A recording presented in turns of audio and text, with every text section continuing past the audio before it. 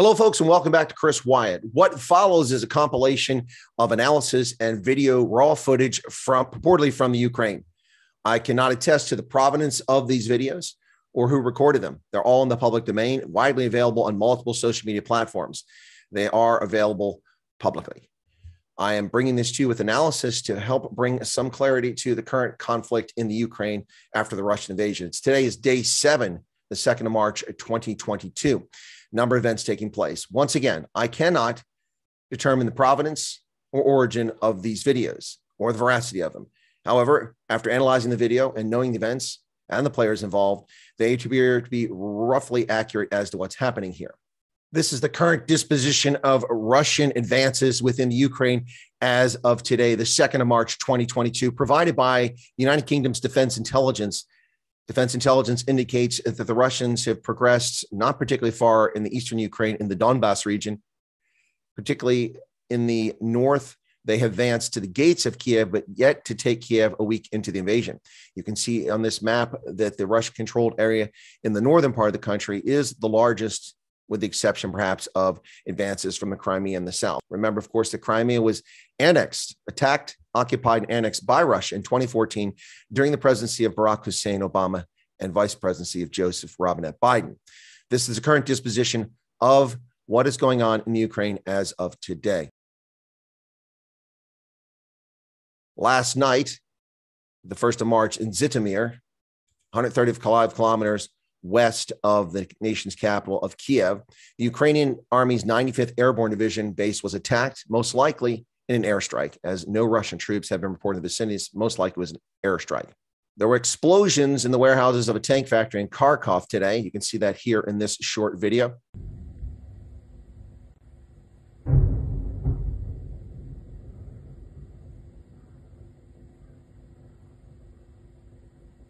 Folks are concerned that Kharkov may, in fact, be threatened with encirclement, just as Mariupol has been encircled. Should that be the case, the Russians are likely to pound into submission. I submit to you, looking at these videos and this footage here, this is not legitimate. These are not military targets.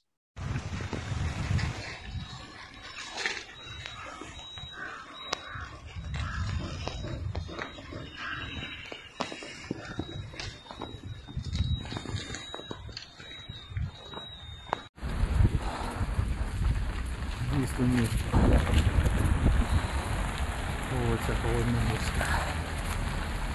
Точніше те, що від них залишилось. Теж хотів ногами. These are not bases, they're not aircraft, they're not armored vehicles, they're not infrastructure. These are civilian housing areas, these are shopping centers, these are civilians under attack in Kharkov. This is not acceptable.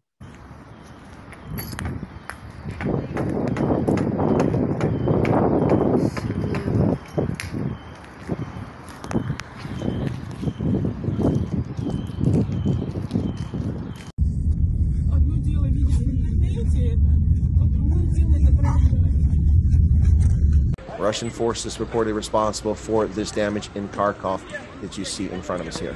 The carnage in Kharkov is unmistakable. Civilian housing, apartment buildings bombed, office buildings, very old buildings attacked, senseless attacks on civilian infrastructure here. Total devastation here. These are all purportedly from Kharkov today, the 3rd of March, 2022, as the Russian assault continues. Kharkov is on the verge of being encircled, reportedly, according to authorities, familiar with the situation. In the town of Balaklia, southeast of Kharkov, was captured by Russian forces after Ukrainian soldiers withdrew. Purportedly, these are Ukrainian troops leaving the small town of Balaklia, southeast of Kharkov. Да, наверх, поехали. Твою мать. Российские флаги. С российскими флагами. Вот мы видим. Вот перед нами. Вот, да, мы видим. Возле администрации. Вот,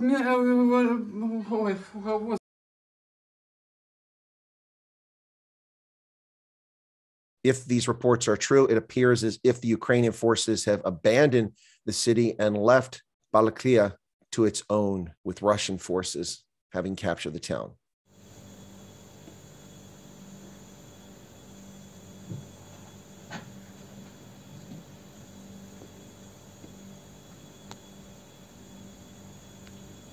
The battle for Mariupol continues. The city is completely surrounded, as I mentioned a short while ago. Several Ukrainian tanks reported destroyed in the surrounding area. Here in the countryside, you'll see at least 2 Ukrainian tanks destroyed. This one is not as obvious to the eye, but it has been destroyed and mobilized. The next one, you can see considerable damage on it as these folks drive around the countryside here.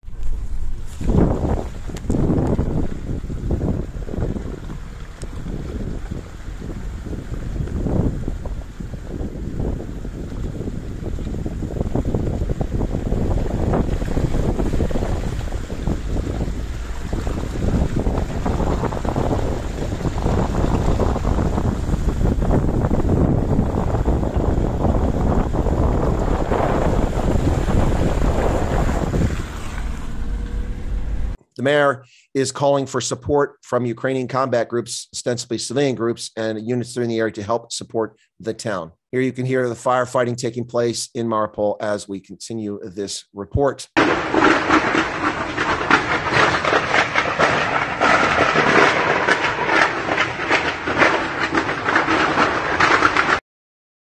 Meanwhile, drone footage from an unknown source shows the continuing resolve of civilians in the face of Russian assault as they make valiant but foolhardy efforts at constructing barriers to stop Russians on a major highway in the Ukraine, making themselves fodder. Very foolish effort here by civilians. Folks, stay tuned for the program and more updates. Here you can find all the alternative sites other than YouTube. Also on Linktree, you'll find all of my social media in one place.